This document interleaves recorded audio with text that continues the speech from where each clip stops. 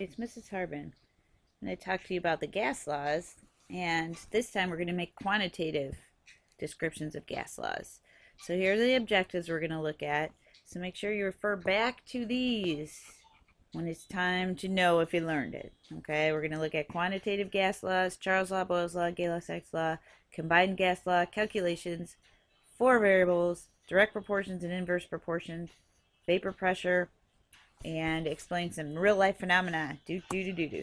So four variables that are used to describe gas vapor. Pressure is one of those four variables, and pressure is gases hitting things.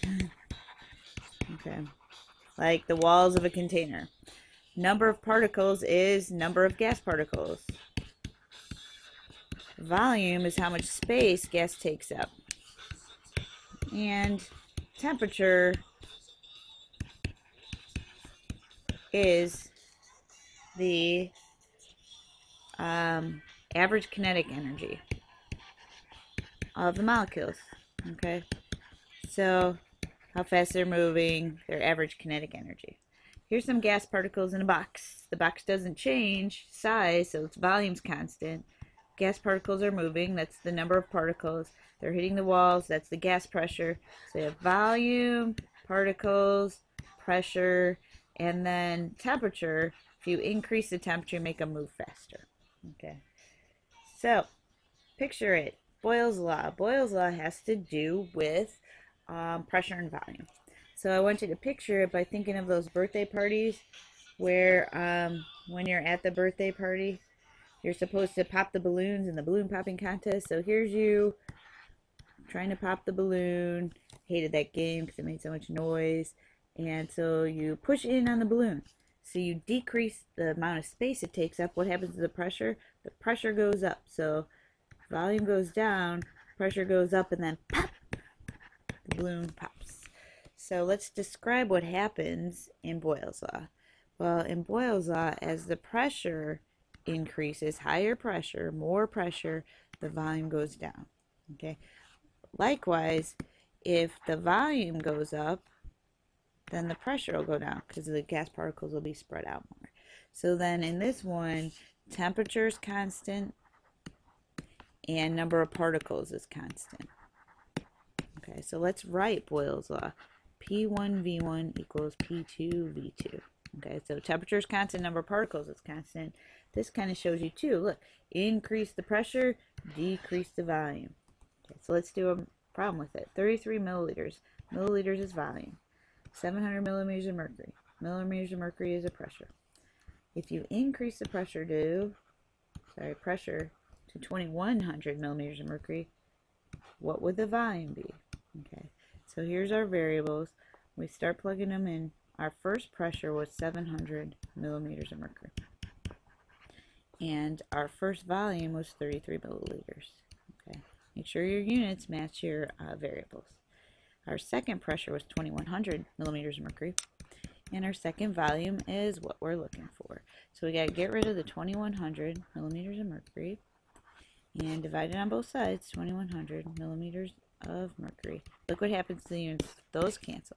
This cancels millimeters of mercury, and you're left with milliliters, which is good because we were looking for a volume, and volume is in milliliters. So then it's 700. Hey, it's time for the calculators. It's time for the calculators. We got 700 times 33 divided by 2100. Enter 11 milliliters. Now we can see if this makes sense. V2 equals 11 milliliters. But what happened to pressure? Pressure goes from 700 to 2100. So pressure goes up. What should happen to volume? Volume should go down. 33 down to 11. Check. We win. All right, another gas law, Charles law. Charles law has to do with temperature and volume. So picture yourself on after that birthday party where you just won the balloon popping contest. You got to keep a balloon. Yay, I'm so happy I have a balloon. And then you go outside on a cold day. It's December. And you walk outside with your balloon. And, oh, your balloon shrinks. And you say, oh, I'm so sad. Why did that happen? Well, it's Charles' law. Don't worry, it's just chemistry. All you need to do is go back into your warm house. And your balloon will go back to normal size. Woo, yay, normal size. Okay, maybe it's a little bigger. It's warmer in your house than it was at the party. Okay, so let's describe it. Charles' law is when temperature goes up back into the warm house, the volume goes up. Or, and when temperature goes down outside, volume goes down. So your balloon got smaller. So let's write that in mathematical. The volume over the temperature is constant, and the volume over temperature. So V1 over T1 equals V2 over T2. That's Charles' law. Hey, what's this guy doing here? That is Lord Kelvin. And Lord Kelvin says, always, always change your gas law problem temperatures to Kelvin. Okay, because that's the absolute temperature scale. So let's do a problem. Balloon initially, a man heats a balloon in an oven. That makes sense. The balloon initially has 4.4 liters, so that's a volume one, and a temperature of 20 degrees Celsius. If the what will the volume be? Volume 2, we don't know, at a temperature of 250 degrees Celsius. So we have to change our temperatures. Our T1 is 20 degrees Celsius, but it must be Kelvin. So we had 273, and we get 293 Kelvin. So our T1 set. Our T2 has to be Kelvin, so we take 250 degrees Celsius and add 273. Okay, I could get a calculator, but I know 250 and 250 is 500, and then 500 plus 23 is 523 Kelvin. So now we can plug and chug. So our first volume was 0.4 liters. Our first temperature was 293 Kelvin. Our second volume is what we're looking for, and our second temperature was 523 Kelvin. So how do we solve for this? We multiply by 523 Kelvin on both sides to get rid of that. And then on this side, look what happens if Kelvin cancels Kelvin, and we're left with liters, which is good because we were looking for volume. So then you just plug it in your calculator. 523 times 0.4 divided by 293. And you get 523. Oh, you get a calculator. It's not working. Really? Are you kidding me? Okay. Let's turn it on. I have 523 times 0.4 divided by 293. Enter. I get 0.71 liters. Let's check if that makes sense. What happened to temperature? Temperature went way up. So what should happen to volume? Volume should go up. It went from 0.4 to 0.7. Woohoo! All right. Gay-Lussac's law is another law that we can do. And when we think about Gay-Lussac's law, we have to have a container that doesn't change. So we can't change the shape of the container. But what happens to the molecules in the container? Well, if you take those same molecules and you heat them up, they're going to cause more pressure because there's going to be more collisions because it's hotter. So picture it, solid container, hot, okay, hotter equals more pressure. More pressure. Why? Because the molecules are moving faster. So here's what happens. If temperature goes up, the pressure should go up. That's how we're going to describe Gay-Lussac's law. Well, what if the temperature goes down? Well, the pressure should go down. Molecules move slower. So why is Lord Kelvin here again? Lord Kelvin is here to say change temperature to Kelvin. Okay, well, we will. So here's the formula. P1 over T1 equals P2 over T2. And now let's solve the problem. We have a gas in an aerosol can, pressure 1 at temperature 1. And what do we do with that? No, we don't throw it into a fire. But if we did, what is the initial pressure? So internal pressure at temperature 2. Well, change to Kelvin. So T1 is going to be 27 degrees Celsius plus 273 for 300 Kelvin. T2 is going to be 927 degrees Celsius. Oh, that's hot. Plus 273 equals 1200 Kelvin. So now we can plug in check. So we plug in P1, 1 atm, divided by the initial temperature, T1 is 300 Kelvin. And that has to be equal to our second pressure. We don't know that yet. And 1200 Kelvin. So multiply by 1200. Bye-bye Kelvin on that side. 1200 on this side. And bye-bye K. And then we're left with ATM, which is good because we want pressure. And then 1200 divided by 300 is 4. So let's see if that makes sense. Well, pressure went up because temperature went up. Woohoo! All right. What's held constant here? Particles and volume. So constant volume and number of particles constant for Gay-Lussac's law. All right. Oh, look at some graphs. What do these graphs describe? Well, they describe the gas law. So let's figure out what this one is. We have volume, we have temperature, volume and temperature, Charles law. So Charles law is Charles law is nothing. It is V over T equals V over T. And so look at this is the Kelvin scale. But what happens is you see this line like this. This line represents what we call the variables are directly proportional. And that's what the graph looks like for a direct proportional. Okay, so Charles' law described the variables are directly proportional to each other, as you can see by the graph. Look, it's the same kind of graph, but now it's pressure and temperature. Whose law is that? That's Gay-Lussac's law.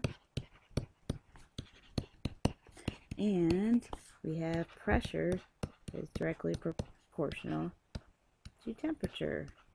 Okay, and it's a directly proportional again, because look at how the graph looks. And as one goes up, the other goes up.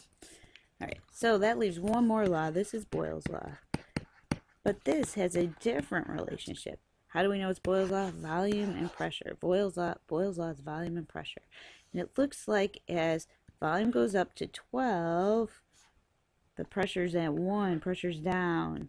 As volume goes down to 2, pressure's up to, well, we can't see it, but as volume goes down to 6, pressure goes up to 2, okay? So that means pressure and volume are what we call inversely proportional. Inversely proportional.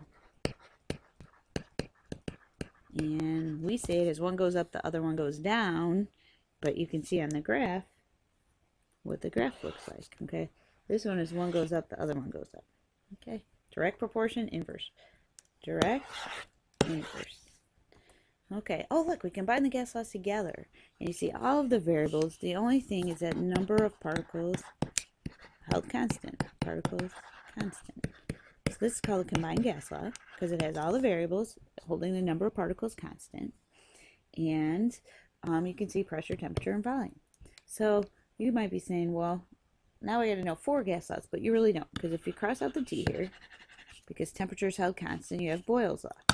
But what if you hold volume constant? If we hold volume constant, then you have Gay-Lussac's law. But what if you hold pressure constant? Then you have TV. Charles is in charge of TV. That's how I remember Charles in charge. So old show, Scott Baio. Look it up. So we can do a problem with this combined gas law. Okay, so here we have temperature 1, sample of gas at 15 degrees. Atmosphere, so a pressure 1 has a volume of 2 milliliters. What about, what volume, so we're looking for V2, will the gas occupy at 38, so that's a temperature 2, and a pressure. Okay, so let's solve this one, but what do we have to do to Kelvin? Change to Kelvin. Thank you, Lord Kelvin. So we take T1 equals 15 degrees Celsius plus 273 Kelvin for a 288 Kelvin. Okay, temperature 2 is 38 degrees Celsius plus 273 equals, let's see, 30 is, I would say 311 Kelvin. So now we can plug and chug. So for P1 we plug in 2 atmospheres. For V1 we plug in 2 milliliters. And for T1 we plug in 288 Kelvin. First part is keeping them straight, so make sure you label them. On the other side, we have P2 is 1 atmosphere. Volume 2 is what we're looking for, and we have 311 Kelvin. So what we have to do is multiply by 311 over 1. That's Kelvin ATM. So this whole thing cancels that whole thing. Then we have to do 311 Kelvin over 1 ATM on this side. Look what happens. Kelvin cancels Kelvin. Bye-bye. Atmosphere cancels atmosphere. We're left with milliliters. Is that good or bad? That's good because we're looking for a volume. So now we plug and chug. Alright, so we have 311 times 2 divided by 288 gives us 4.32 milliliters. Check my math on that one. Let's see. 311 times 2 divided by 288 gives us 4.32 milliliters, and that's what we're looking for with a volume. So you can combine the gas laws. Vapor pressure, what does that mean? Glad you asked. Well, if you take a glass of water and put it out in the air, the water will evaporate. So liquid turns into gas. Well, what do we call the pressure that the gas exerts that used to be a liquid? It's called vapor pressure. The evaporated molecules cause vapor pressure. Vapor pressure is caused by liquid particles that have turned to gas. So they're not liquid anymore, that have turned to gas. And what do? They hit the surface of the liquid. What do I mean? Well, check it out. Here's your liquid. Here's your evaporated particles that used to be liquid, and now they're hitting the surface of the liquid, causing pressure, under pressure. Vapor pressure comes from the evaporated molecules that hit the surface of the liquid. Okay, that's what vapor pressure is. Why are we talking about it? Well, right now there's not that much vapor pressure because there's not as much moisture in the air from the H2O. And if someone lets open a bottle of perfume, oh look, it's a bottle of perfume spray, that used to be liquid, so now that gas causes pressure. Okay, let's solve some chemistry mystery. Solve the mystery. Think of the marshmallow in the vacuum. So what is the big deal with this high altitude baking? All right, high altitude baking, you have to put in 1/4 cup of flour into your mixture as opposed to just baking it not at high altitude. Let's think about how if we put these marshmallows in the microwave, their faces might turn a little bit scared, like, oh, don't put me in the microwave. Why? What would happen to the marshmallow? Well, the microwave is heating up, but if you put the marshmallow would expand. And what will make the marshmallow expand? Well, I want you to consider that as you think about why, oh no, we would have to put 1/4 cup of flour extra at a high altitude. This might help. Oh, thanks, Mr. Stop It, for this wonderful picture. Look at all these, not all these, look at all these gas particles that are present causing gas pressure at 1 atmosphere pressure, and how at less atmospheres pressure, there are not as many gas particles causing pressure. What does that mean about our cakes? Tune in for chemistry to learn more. Also, you can see demos of gas behavior at this website. Please check it out. So, to review, memorize the combined gas law. P1 V1 over T1 equals P2 V2 over T2. Memorize the combined gas law and realize you can get any gas law from that as long as you remember which one it is. Okay, so if I cover up T, I have Boyle's law, temperature is constant. And you can cover up any one variable on both sides and get somebody's gas law. Sort out your information to decide what to do. Find out what's missing in the gas law and solve for it. And make sure your units match and work out. What's vapor pressure? It comes from evaporated liquid that is turned into gas and is now hitting the surface of the liquid. And remember, gases are all around you. Gas laws govern those gases, so go bake a cake.